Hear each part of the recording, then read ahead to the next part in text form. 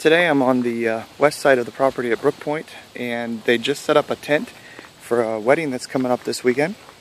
We've had several weddings at Brook Pointe this year. We haven't had as many as I eventually would like to have because we didn't promote it, nor do we really want them for the first several years, because as we're trying to understand everything and make sure that we can provide an excellent event for the bride and groom, we kind of want to take it slow. So it's very exciting to see this come underway. I think that we've had this will be our 7th wedding, I think, this summer. So it's very exciting to see it all coming together. This isn't where we're always going to put tent weddings.